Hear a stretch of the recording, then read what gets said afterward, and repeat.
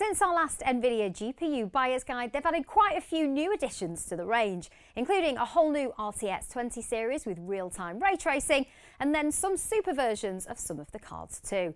And if it's left you scratching your head and feeling a bit baffled about which to choose, then this guide should help you to understand firstly where each card falls in the hierarchy and why you might select each. Now, many modern processors are equipped with integrated graphics, but they're usually only suitable for basic tasks such as web browsing and office applications.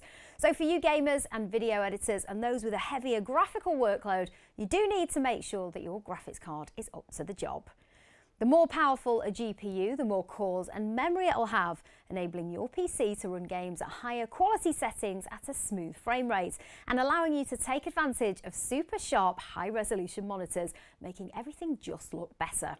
The latest series of NVIDIA GPUs are from the GeForce GTX 16 series and GeForce RTX 20 series, with prices ranging from as little as £65 right through to over £2,000. There's an NVIDIA graphics card for everyone, and to help make your choice a little easier, we've split the cards into an easy to understand entry-level, mid-range, high-end, ultra-high-end and extreme. NVIDIA's most affordable graphics card is the GT 1030. It is based on the older GeForce 10 series and has 384 cores and 2 GB of memory. And whilst it's not suited for playing demanding games, the GT 1030 is suitable for casual gaming on less graphically demanding games such as Minecraft and World of Warcraft at lower detail settings. The GeForce GTX 1650 is NVIDIA's most affordable gaming graphics card. It's based on the same Turing architecture as the RTX 20 series cards, but it doesn't support real-time ray tracing or DLSS. However, it is armed with 896 cores and 4 GB of memory, and you end up getting good 1080p performance at an affordable price.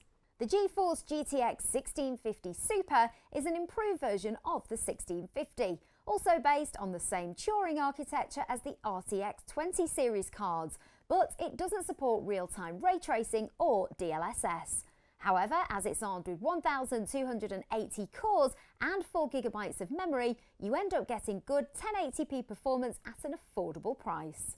The GeForce GTX 1060 3GB is a previous generation 10 series GPU, but it's still available at a knockdown price. Armed with 1,152 cores and 3 GB of memory, the GTX 1060 3GB provides good performance at 1080p. Next up, taking all that's good from the GeForce GTX 1060 3GB card, the 6GB variant does two things. It doubles the amount of memory, which is really useful in the latest games, and it also increases performance by upping the cores from 1,152 to 1,280. This gives the GTX 1060 6GB excellent performance in games at 1080p. Like the GeForce GTX 1650, the GTX 1660 is based on the latest Turing architecture, but it lacks support for real-time ray tracing or DLSS. It's equipped with 1,408 cores and 6 GB of memory, so it's the most affordable graphics card for gaming on a high-resolution 1440p monitor.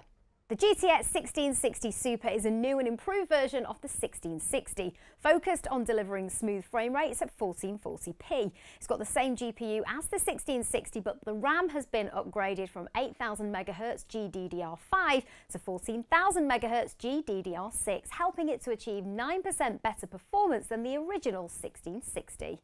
The GTX 1660 Ti is the more powerful version of the 1660. Although it has the same 6 GB of memory, it's got more cores, 1,536 versus 1,408, giving you higher frame rates in games at 1440p. Then there's the RTX 20 series, all based on the latest and most advanced Turing architecture for gamers and creators.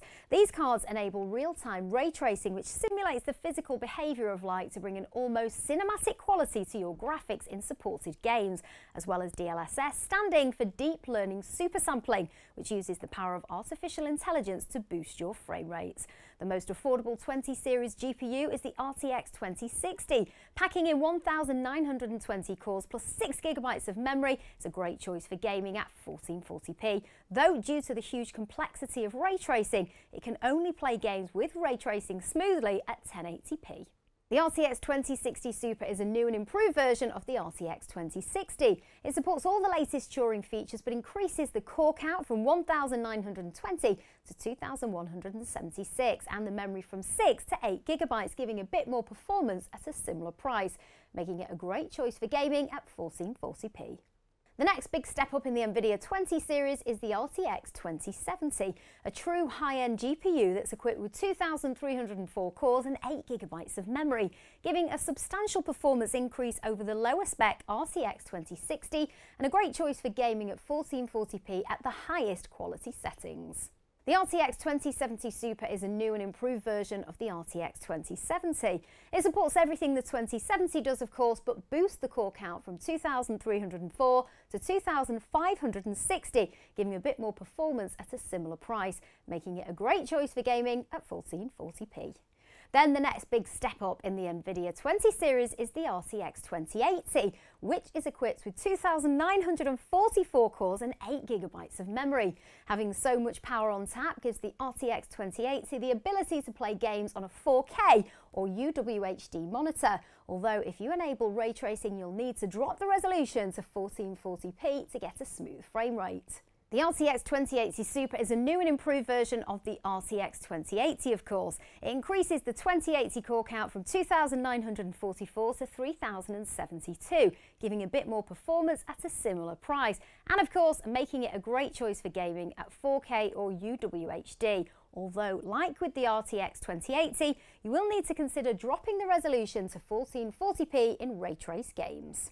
Then it's the RTX 2080 Ti, this ultra-powerful high-end graphics card which packs in 4,352 CUDA cores, 11 GB of GDDR6 memory and supports real-time ray tracing that makes games look truly stunning.